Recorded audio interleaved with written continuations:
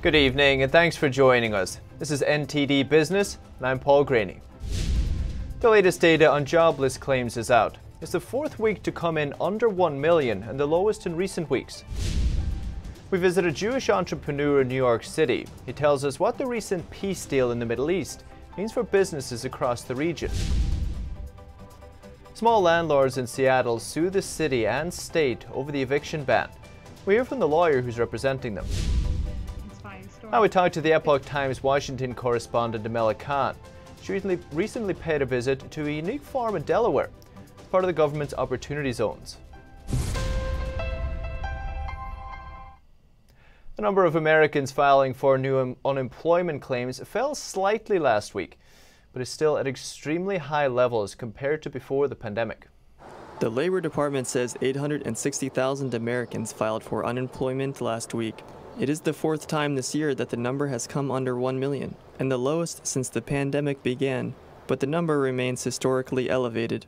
We need to benchmark that new claims, all the claims we're seeing are at historically high levels, and that speaks to the real pain that's out there on the part of people who are losing their jobs in the midst of this pandemic.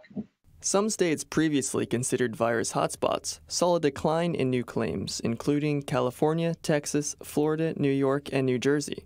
But the number in California alone is still about the same as the entire country before the pandemic. One bright spot in the economy is the housing sector, benefiting from record low mortgage rates. So we see home sales hanging in there quite well. Building activity is up on a year-over-year basis. Looking ahead, the $300 to $400 weekly unemployment benefit is expected to run out of funding this month, as Congress is at an impasse over the new relief bill, and the risk of a federal government shutdown also looms, unless Congress and the President approve new funding. Hamrick says he believes they'll at least sign a continuing resolution to keep the government in business.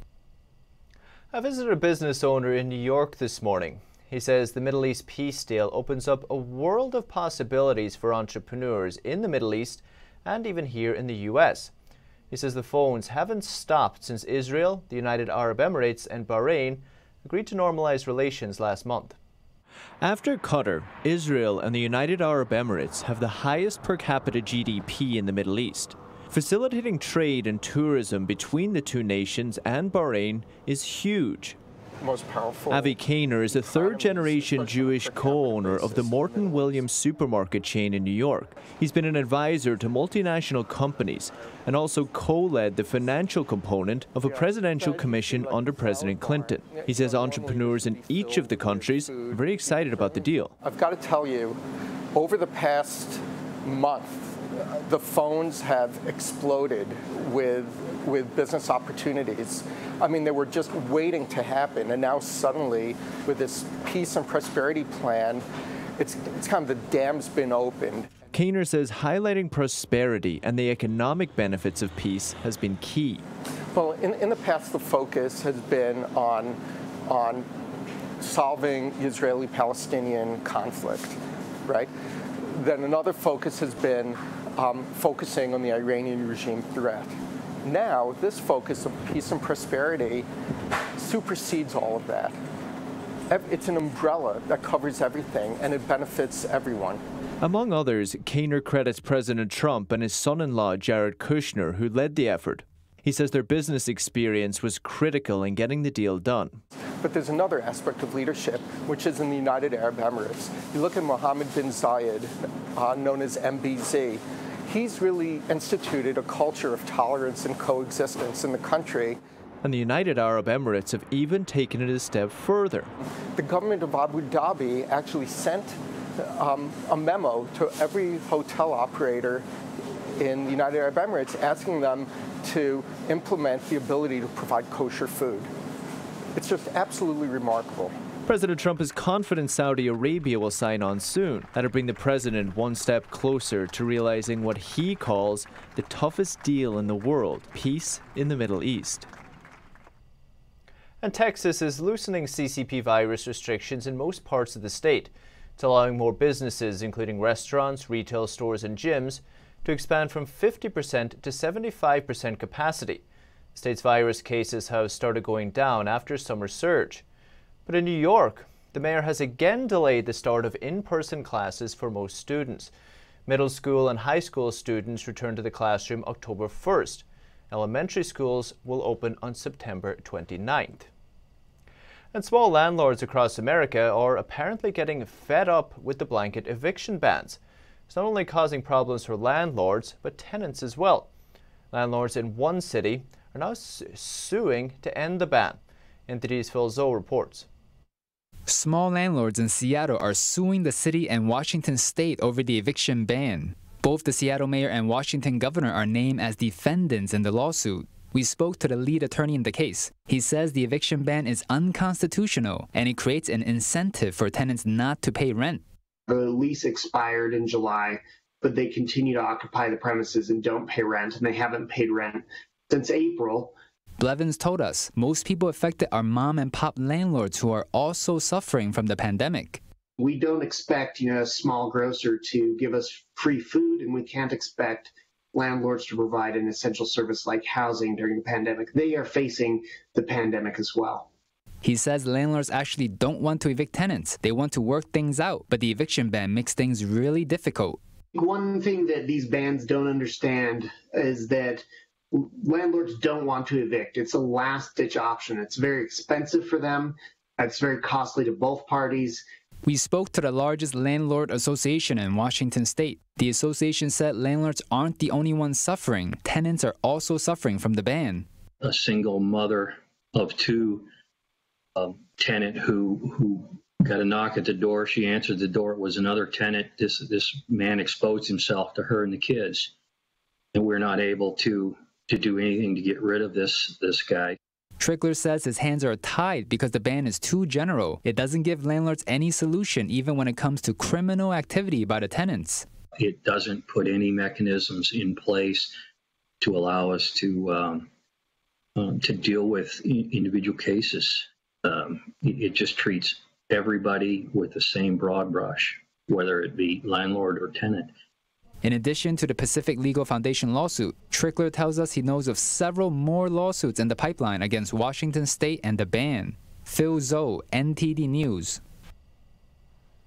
And New York State has filed civil charges accusing Johnson & Johnson of insurance fraud. It says the company downplayed the risks of opioid painkillers to doctors and patients. The state accuses Johnson & Johnson and its pharmaceutical affiliate of targeting elderly patients for opioid treatment, but hiding the risks of side effects like falls, fractures, or other symptoms. The company was also accused of using marketing materials to dismiss opioid addiction as a myth. It's been charged with violating 2 New York insurance laws, faces civil penalties of up to $5,000 per violation. Johnson & Johnson says its opioid marketing is appropriate and responsible. The charges by New York's Department of Financial Services are the 4th in the opioid industry probe. Johnson & Johnson faces related claims in jurisdictions outside New York. And a former JPMorgan Chase trader has been sentenced to 8 months in prison for conspiring with other traders to rig currency trades. He was also fined $150,000. Prosecutors said the traders would swap trading positions and customer information through chat rooms, phone calls, and text messages. It was to boost profits at customers' expense. The case was part of a broad probe by the federal government into currency manipulation by the banking industry. The judge said it threatened the integrity of the market, and the idea that everyone did it is no excuse. Banks, including JPMorgan, have paid more than $10 billion in fines to resolve regulatory probes into worldwide currency manipulation. And opportunity zones are bringing investment to America's forgotten regions. A recent White House report says they brought in $75 billion in private investment in just 2 years. It's much faster than expected. Epoch Times Washington correspondent Demela Khan visited one in Delaware. She went to see Second Chances Farm, a hydroponic indoor farm. I asked her how it went.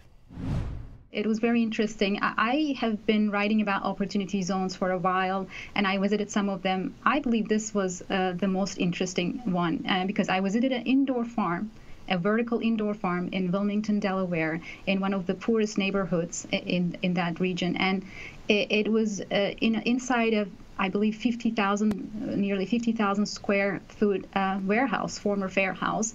They grow plants inside waters in containers, no soil. It's a technique called hydroponics. It was my first time, so I was really, really interested. And I saw a lot of vegetables, greens. They have lettuce, kale, spinach, basil. And they basically produce these products all year round, and they sell them they are designed to sell, this business was designed to serve restaurants and groceries nearby, but because of the COVID-19, they had to change their business model, and they have like more than 300 subscribers, and they deliver to homes. It's been 9 months since the launch, and it's very interesting. It was really touching. I was there with because of the visit of Housing Secretary Ben Carson and William Barr, Attorney General. So they had a tour, and then they had a roundtable with the employees and founders. So it was really interesting. And I believe from your article, it's all released prisoners, former inmates. Is that correct? That's true. If you want to have a job in this company, you have to be former inmates, as you said, former prisoner. They call it returning citizens. And it's very interesting. So far, they had hired 36 people. They go through a training program. They are not only getting jobs and salaries and some other benefits, but they also have a mentorship program. They have other skills, training skills. It's amazing. It's very touching, actually. And when we were there, they shared their personal stories. Each one has a very interesting, unique background and very touching stories. They told us how long they served in prison and what they saw after they got out of the prison, because their life is very, very tough after prison. And they told us like how they couldn't get jobs because employers do not really want to hire these people. And so very touching stories. One of the people was a former Harvard graduate, and he was a teacher and in the past, and he couldn't get a job because when he got out, he couldn't get a job because Delaware State do not allow people charged with arson to go back to schools to be with children. So he said that now he likes the job he does. He's a corporate trainer. So all these stories were really interesting, and because of the opportunity zone angle, and also prisoners, both Barr and Secretary Carson was there, and we had a chance to talk to them as well. It was really interesting and great, inspiring business story. Sounds like it's having a very positive impact, Amel. Appreciate you coming on and speaking with us. Thanks so much. Thank you very much. And U.S. stocks dropped as technology-related shares extended the recent slide today. And data still shows high level of weekly jobless claims, as we mentioned. Apple and Amazon were among the biggest drags in the S&P 500 and the Nasdaq. The Dow fell over 130 points, or 0.47%. The S&P 500 lost over 28 points, or 0.84%. And the Nasdaq dropped over 140 points, or 1.27%. And the UK Central Bank is considering negative interest rates for the region. This will make it cheaper to borrow money, but will also mean people could have their savings whittled away if they're deposited at a bank. Ask Daniel Akaya, chief economist at Tressis Hedge Fund, what he thinks. Negative rates are the destruction of money. If we understand what interest rates are the price of risk. So when central banks implement negative rates, what they're actually doing is creating a massive perverse incentive to take too much risk, and at the same time, it does not improve the economy. The example of the Nordic countries that implemented negative rates or the Eurozone shows that first, the improvement in the economy is inexistent. Second, massive increase in debt, obviously, and very risky debt. Third, it doesn't solve the problems of solvency. And fourth, and I think that this is the most important part, is that central banks believe that the reason why credit is not growing as much as they would like it to grow is because interest rates are too high. It is not true. There's perception of high risk, there's perception of weakening of solvency from borrowers, and negative rates only end up zombifying the economy. And did we see this in the Nordic countries that you mentioned? The Nordic countries had to abandon their policy of negative interest rates precisely because they didn't work. And obviously central banks never accept and never say that they have failed in their policy, but they had to actually go out of negative interest rates precisely because the impact that they wanted to achieve did not happen, and the negative effects on the financial sector, very important. The financial sector ends with negative earnings and very poor net income margins and return on tangible equity, so it weakens the financial sector, but more importantly, it incentivizes the wrong side of risk-taking. And can you see this happening in the UK now, considering the current circumstances? I think that the UK should not follow the example of the Eurozone. I think that, first, it has a much more diverse and robust financial sector. It also has a very strong credit environment for households in which not just banks, but also different types of lenders have a very significant private lending environment that actually is helping the economy strengthen from the pandemic. So implementing negative rates would not get the government to borrow at a cheaper rate. It is already borrowing at the lowest rates ever, and it would definitely increase malinvestment and the wrong side of risk-taking. Seems they've avoided it for now, at least. Daniel, appreciate your insights as always. Thank you. Always a pleasure. Thank you. And still to come. A new report says investment between the US and China is at a 9-year low. Pressure continues on Chinese tech firms. Now H&M says it's pulling production out of China. And the US Chip Industry Association lobbies the government for up to $50 billion in federal funding. They say otherwise, the US won't be able to maintain leadership of the industry. That and more after the break.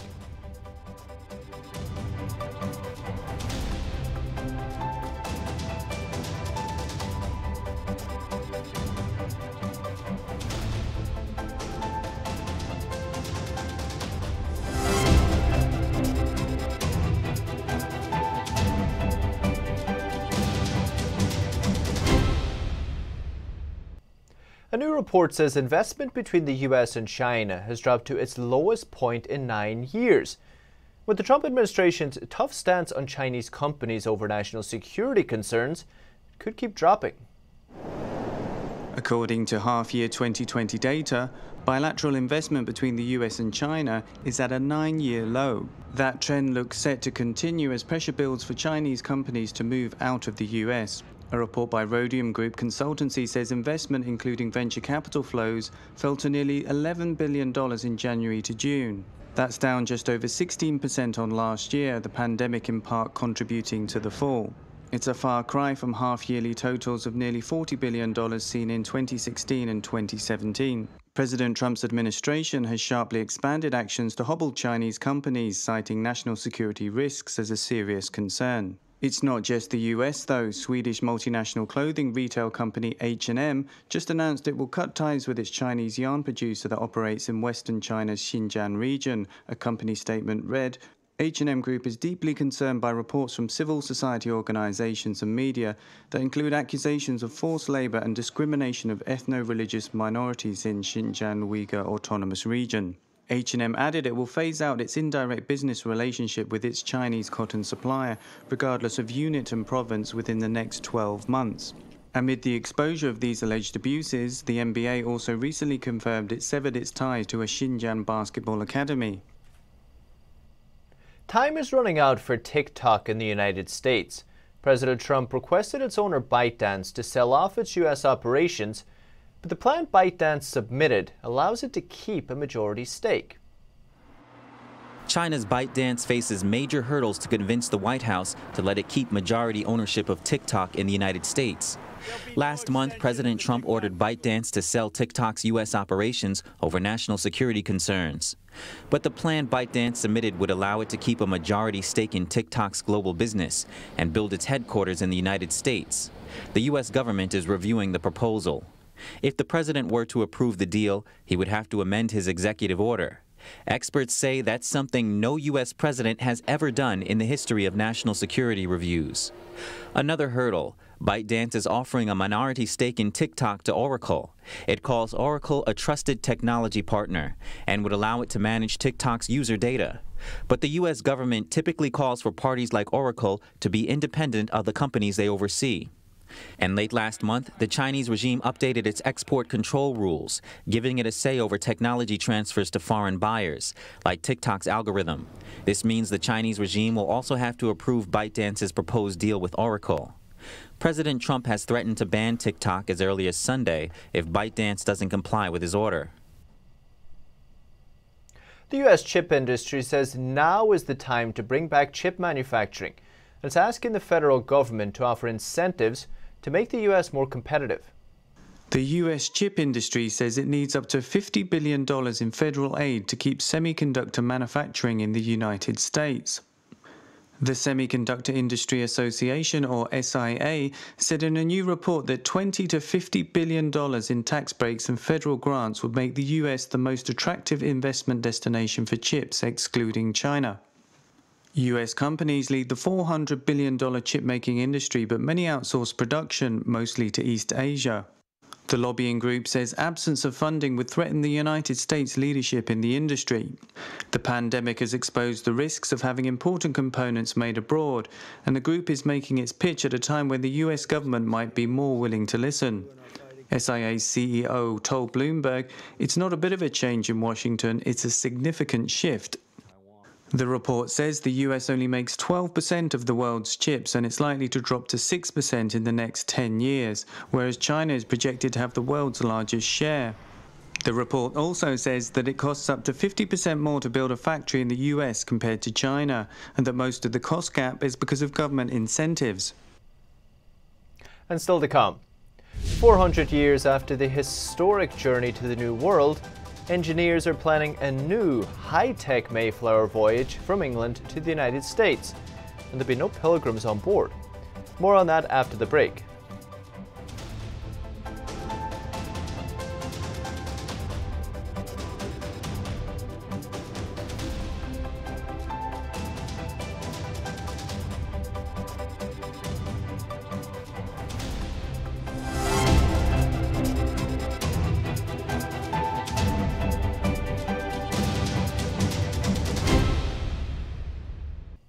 Engineers in England are preparing a special autonomous ship for launch.